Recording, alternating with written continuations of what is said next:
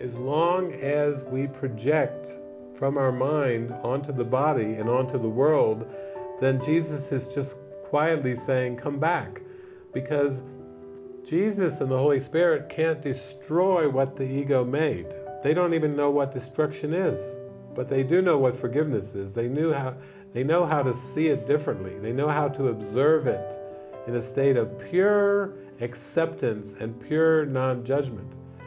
They are not, that's something that Ken would always say, the Holy Spirit doesn't act in the world. The Holy Spirit isn't inside pulling the levers. The Holy Spirit is just offering a forgiven world and saying, hey, watch with me. See how peaceful it is to watch with me.